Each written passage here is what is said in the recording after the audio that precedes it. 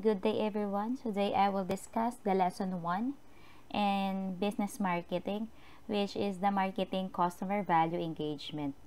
In this lesson, the learning outcomes are as follows. Define marketing and outline the steps in marketing process.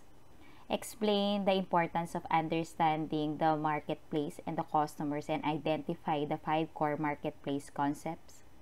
Identify the key elements of a customer-driven marketing strategy, and discuss the marketing management or orientation that guide marketing strategy. Discuss customer relationship management and identify strategies for creating value for customers and capturing value from customers in return. And describe the major trends and forces that are changing the market landscape in this age of relationship.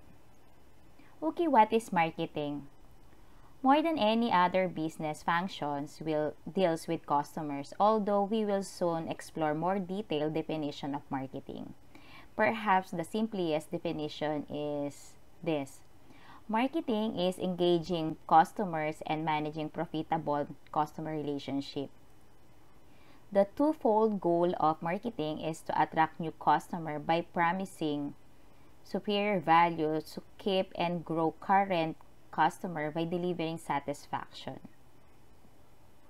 For example, McDonald's fulfill its "I'm loving it" motto by being our customers' favorite place and way to eat the world over, giving it nearly as much market share as its nearest 4 competitors combined. There are 5 steps marketing process. 1 is understand the marketplace and the customer needs and wants. Second is to design a customer value-driven marketing strategy. Third, construct an integrated marketing program that delivers value. Fourth, profitable relationship and create customer delight. And fifth, capture value from customers to create profits and customer equity. Customer needs, wants, and demands. The most basic concept underlying marketing is that of human needs. Human needs are states of health deprivation. They include basic physical needs for food, clothing, warmth, and safety, social needs for belonging and affection, and individual needs for knowledge and self-expressions. Marketers did not create these needs. They are basic part of human makeup. Wants are the form of human needs take as they are shaped by culture and individual personality. Market offerings, products, services, and experiences. Consumers' needs and wants are fulfilled through market offerings, some combination of products, services, information, or experiences offered to a market to satisfy a need or a want. Market offerings are not limited to physical product. They are also include services, activities, or benefits offered for sale that are essentially intangible and they do not result in the ownership of anything. Examples include banking, airline, hotel, retailing, and home service repair. Marketing management orientation. There are 5 alternative concepts under which organizations design and carry out their marketing strategy. The production, the product, selling, marketing, and societal marketing concept. The production concept holds that consumers will favor products that are available and highly affordable. Therefore, management should focus on improving production and distribution efficiency. This concept is one of the oldest orientations that guides sellers. The production concept is still used for philosophy in some situations. For example, both personal computer maker Lenovo and home appliances maker dominate the higher competitive, price-sensitive Chinese market through low labor costs, high production efficiency, and mass distribution. The product concept holds that consumer will follow or favor products that offer the most in quality, performance, and innovative features. Under this concept, marketing strategy focuses on making continuous product improvements. Product quality and improvements are also part of most marketing strategy. However, focusing only in the company's products can also lead to marketing myopia. For example, some manufacturers believe that if they can build a better mousetrap, the world will beat a path of their doors. But they are often rudely shocked. Buyers may be looking for a better solution to a mouse problem, but not necessarily for a better mousetrap. The better solution might be a chemical spray or exterminating service, a house cat, or something else that suits their needs even better than the mousetrap. Furthermore, a better mousetrap will not use unless the manufacturer design, packages, and prices is attractively. The selling concept. Many companies follow the selling concept, which holds that consumers will not buy enough of the firm's product unless it undertakes a large-scale selling and promotion effort. The selling concept is typically practiced with unsoft goods, those that buyers do not normally think of buying, such as life insurance or blood donation. This industry must be good at tracking down prospects and selling them into product benefits. The marketing concept holds that achieving organizational goals depends on knowing the needs and wants of the target market and delivering the desired satisfaction better than competitors do. Under the marketing concept, customer focus and value are the paths to sales and profit. Instead of product-centered make and sell philosophy, the marketing concept is customer-centered sense and respond philosophy. The job is not to find the right customer for your product, but to find the right product for your customer. The societal marketing concept is whether the pure marketing concept overlooks possible conflicts between consumer short-run wants and consumer long-run welfare. It is a firm that satisfies the immediate needs and wants of a target market, always doing what best for its consumers in the long run. The societal marketing concept holds that marketing strategies should deliver value to customers in a way that maintains or improves both the consumers and the society's well-being. It calls for sustainable marketing, socially, environmentally responsible marketing that meets the present needs of the customers and businesses while also preserving or enhancing the ability of future generations to meet their needs.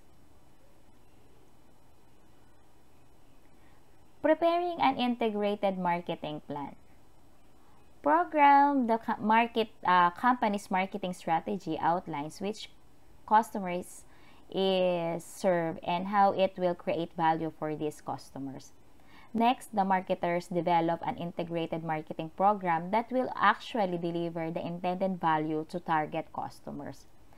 The marketing program builds customer relationship by transforming the marketing strategy into action. It consists of the firm's marketing mix, the set of marketing tools, and to implement its marketing strategy. The major marketing mix tools are classified into four broad groups called the 4Ps or the marketing: product, price, place, and promotion. To deliver on its value proposition, the firm must first create a need-satisfying market offering, the product. It must then decide how much it charges for offering and how it will make the offering available to target consumers. Finally, it must engage target consumers, communicate about the offering, and pursue customers at the offer's merit. The firm must blend each marketing mix tool into a comprehensive integrated marketing program that communicates and delivers the intended value to chosen customers. We will explore marketing program and marketing mix and much more details in this lesson. Building customer relationship. The first three steps in marketing process is understanding the marketplace and the consumer's needs, designing a customer value-driven marketing strategy, and constructing a marketing program. All lead up to fourth and most important step, building and managing profitable customer relationship. We first discussed the basic of customer relationship management or the CRM. Then we examine how companies go about engaging customer on a deeper level in this age of digital and social marketing. What is CRM or the customer relations management? Perhaps the most important concept of modern marketing. It is the broadest sense. Customer relations management is the overall process of building and maintaining profitable customer relationship by delivering superior customer value and satisfaction. It deals with all aspects of acquiring, engaging, and growing customer. Relationship building blocks. The key of building lasting customer relationship is to create superior customer value and satisfaction. Satisfied customers are more likely to be loyal customers and give the company a larger share of their business.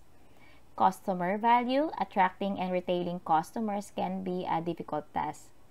Customers often face a bewildering array of products and services from which to choose. A customer buys from the firm that offers the highest customer perceived value. The customer's evaluation of the difference between all the benefits and all the costs of market offering relative to those competing offers. Importantly, customers often do not judge value and cost accurately or objectively. They act on perceived value. The customer satisfaction depends on the product's perceived performance relative to a buyer's expectations. If the product performance falls short of expectations, the customer is dissatisfied. If performance matches expectation, the customer is satisfied. If performance exceeds expectations, the customer is highly satisfied or delighted. Outstanding marketing companies go out of their way to keep important customers satisfied. Customer relationship levels and tools. Companies can build customer relationship at many levels, depending on the nature of the target market. At one extreme, a company with many low-margin customers may seek to develop basic relationship with them. For example, Procter & Gamble, Tide detergent, does not phone or call on all of its consumers to get to know them personally. Instead, the Tide creates engagement and the relationship through brand building advertising. Websites and social media presence at the other extreme. In the markets with few customers and high margin sellers want to create full partnership with key customer. Customer engagement and today's digital and social media. The digital age has spawned a dazzling set of new customer relationship building tools, from websites, online ads and videos, mobile ads and apps and blogs, to online communities and the major social media such as Twitter, Facebook, YouTube, Instagram, and Pinterest. Yesterday's company focused mostly on the mass marketing to broad segments of customers and arm's length. By contrast, today's companies are using online, mobile, and social media to refine their targeting and to engage customers more deeply and interactively. The old marketing involved marketing brands to consumers. The new marketing is customer engagement marketing, fostering direct and continuous customer involvement in shaping brand conversation, brand experiences, and brand community. Customer engagement marketing goes beyond just selling a brand to customer. It's a goal to make the brand meaningful part of consumers' conversation and lives. The burgeoning internet and the social media have given a huge boost to customer engagement marketing. Today, consumers are better informed, more connected, and more empowered than ever before. Newly empowered customers have more information about brand, and they have wealth of digital platforms for airing and sharing their brand views with others. Marketers are now embracing not only customer relations management but also customer managed relationship, in which customers connect with companies and with others to help forge their own brand experiences. Making the brand a meaningful part of consumers' conversation and lives by fostering direct and continuous customer involvement in shaping brand conversation, experiences, and community. Brand exchanges created by consumers themselves, both invited and uninvited, by which consumers are playing an increasingly role in shaping their own brand experience and those of other consumers. Creating customer loyalty and retention. Good customer relationship management creates customer satisfaction. In turn, satisfied customers remain loyal and talk favorable to others about the company and its product. Studies show big differences in the loyalty of customers who are less satisfied, somewhat satisfied, and completely satisfied. Even a slight drop from complete satisfaction can create an enormous drop in loyalty. The aim of customer relationship management is to create not only customer satisfaction but also customer delight. Keeping customers loyal makes a good economic sense. Loyal customers spend more and stay around longer. Research also shows that it's 5 times cheaper to keep an old customer than acquire a new one. Customer defections can be costly. Losing a customer means losing more than a single sale. It means losing the entire stream of purchases that the customer would make over a lifetime of patronage. Beyond simply retaining good customer is to capture customer lifetime value. Good customer relationship management can help marketers increase their share of customer and the share they get to the customer purchasing and their product categories. Building customer equity. We can now see the importance of not only acquiring customers but also keeping and growing them. The value of a company comes from the value of its current and the future customer. Customer relation management takes a long view.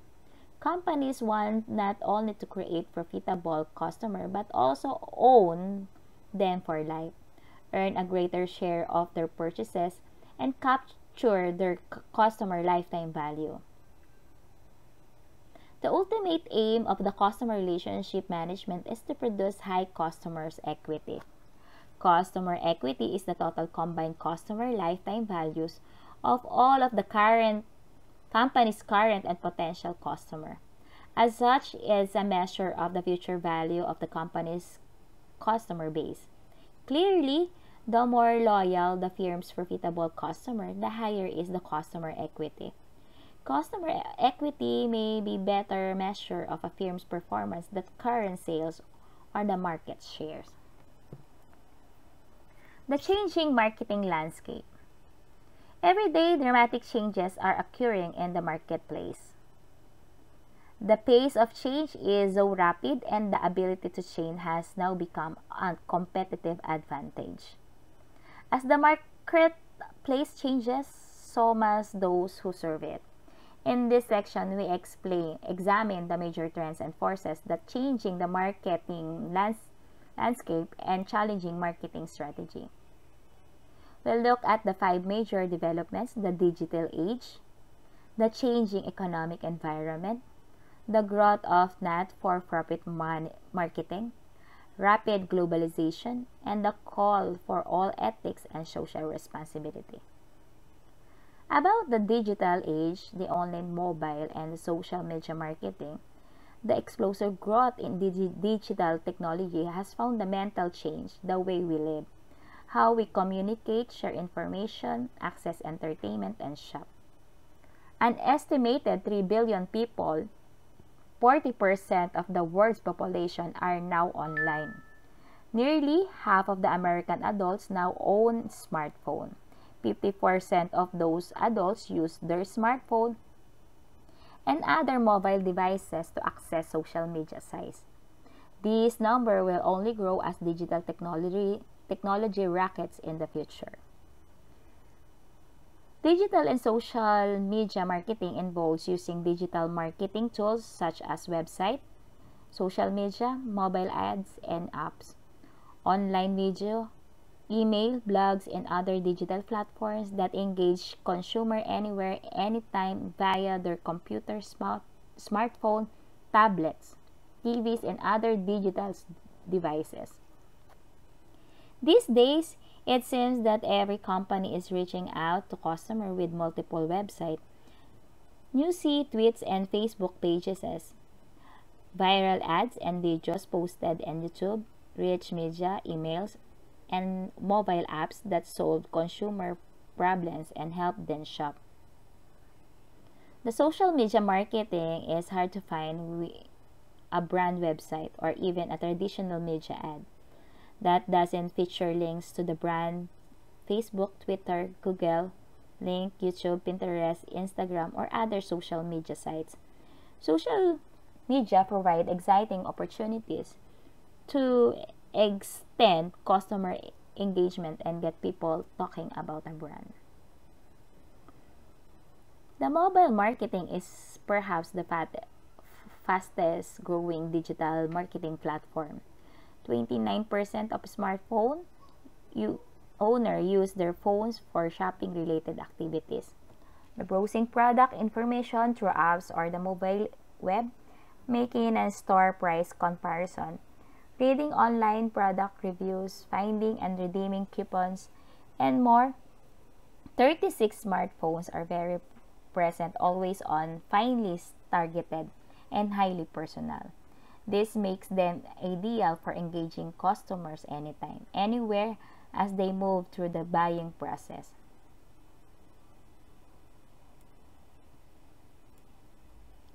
And that's all for today. Thank you.